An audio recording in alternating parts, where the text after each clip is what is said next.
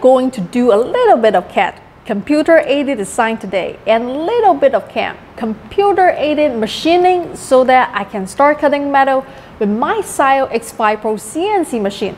First, an explanation. When I say CNC machine, what I mean in this case is a computer-controlled milling machine. CNC is an old term for computer numerical control, which makes sense when only a few tools in the shop were controlled by a computer. But now my 3D printer and my laser cutter are also controlled by a computer. If I have a lathe, it would be CNC, so the term makes less sense now.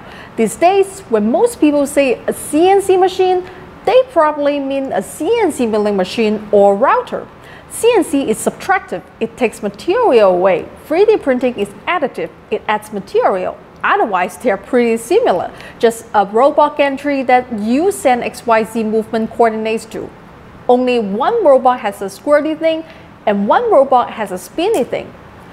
The easiest way to think about CNC is it's a blind, stupid carving robot. You can have it carve whatever you want, but it can't see, so you have to tell it exactly where the object you want carved is.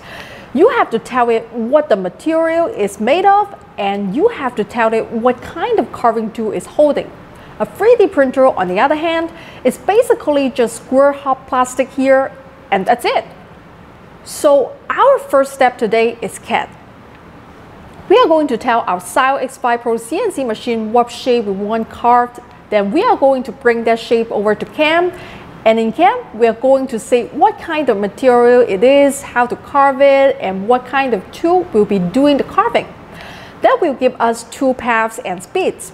Basically just a string of numbers for the Syil X5 Pro to read off a USB stick.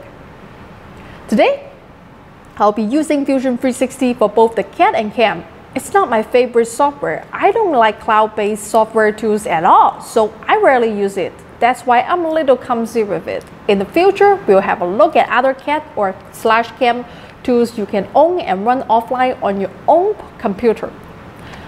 I learned how to do all this from Aaron Powter of the Design Creativity and Technology channel on YouTube. Aaron has the patience of a saint.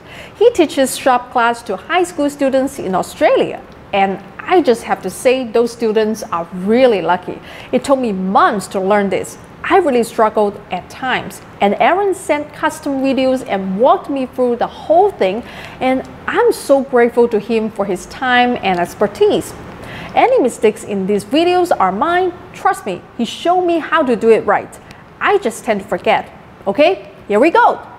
Okay, today we are going to use Fusion 360 to create an NC file for this simple bottle opener.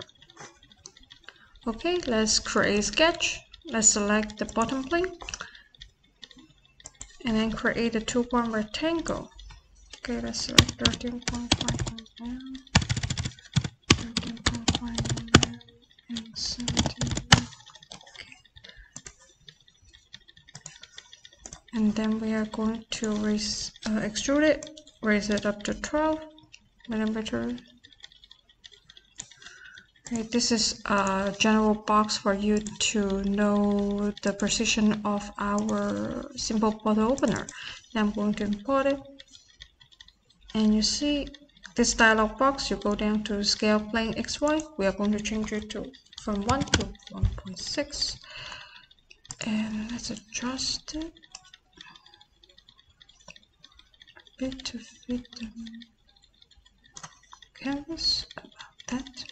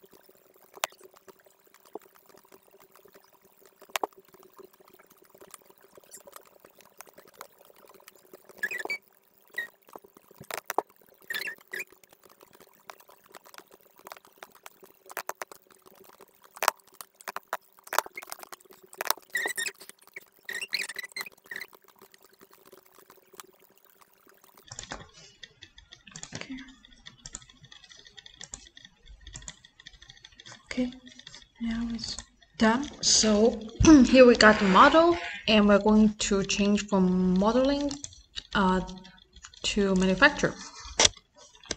So my friend Alan, he's also a YouTuber, and he teaches high school students how to use CNC machine. I'm a beginner, so I probably is worse than his student, my skill. But he's very good at this. He shared his CAM poses file with me, Syil LNC we do, and he shared his tool file with me because we use the same brand of CNC machine. We use Syil, but different model. His X7, mine is X5. Anyway, let's get to business. Let's go to setup, new setup. Now we see this stock. We are going to put the coordinate in the center. You can put it at the corner, but I'm going to just leave it at the center. Next, we're going to change the stock bottom offset to 4 mm. Going to leave some space down there, and WC as offset 1 because it's default G54, and 2 is G55, and so on. So we're going to click OK, and then we're going to go to 2D face.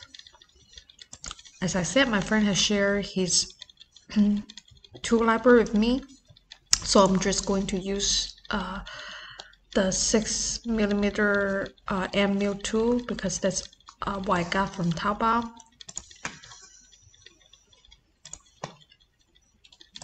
Then next we are going to pass this. For the first layer, I think the pass extension is around 6 to 10, so I'm going to make it 6mm.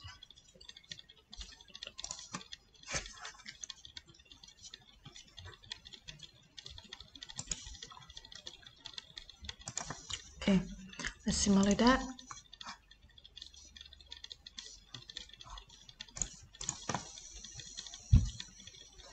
You see, the line is going out the range, but not too far from it, and this is what I want. Okay, next, this cylinder, you see? If you want to drill a hole in Fusion 360, you're going to bore that out. Okay, already selected.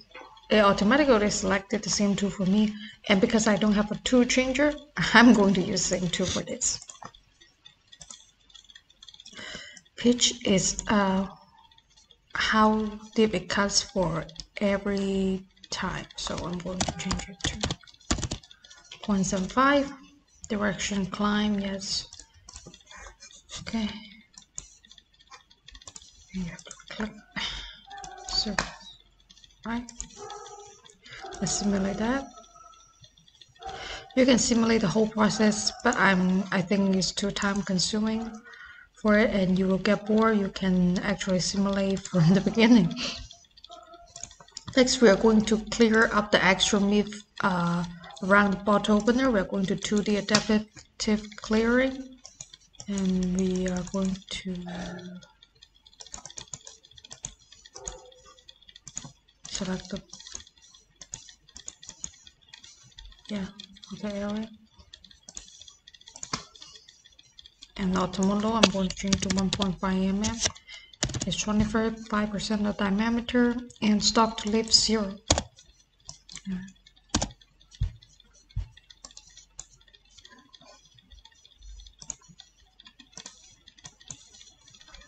Okay, let's simulate that.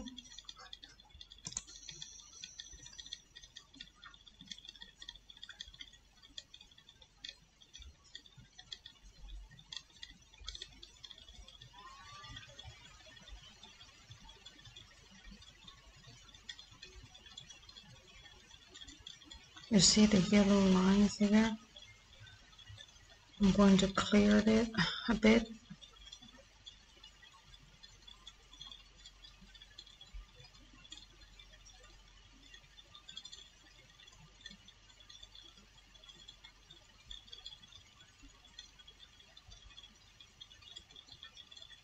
Okay, next I am going to 2D contour.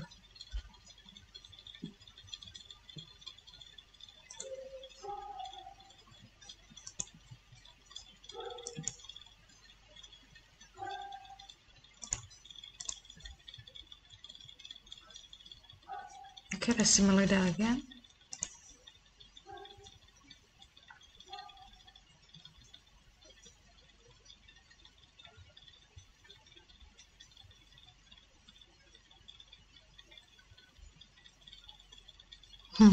Fear of the yellow line, right?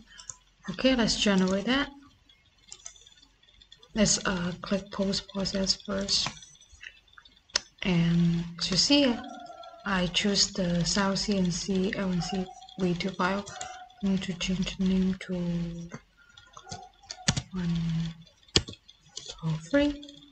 I'm gonna save it to the desktop.